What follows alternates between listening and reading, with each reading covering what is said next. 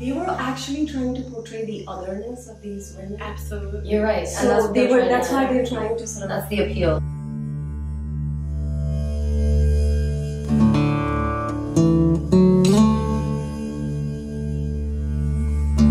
And she's just deadpan. Yes. Expressionless, Yes. does not look happy.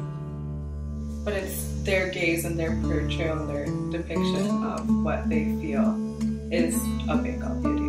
Point where we kind of broke from the character and then went on to perform a certain action. That was when I felt most like, okay, I can relate and feel that both sides of my identity are being represented or appreciated through this. Very interesting reading about the male gaze and how they used it to their benefit to justify colonization.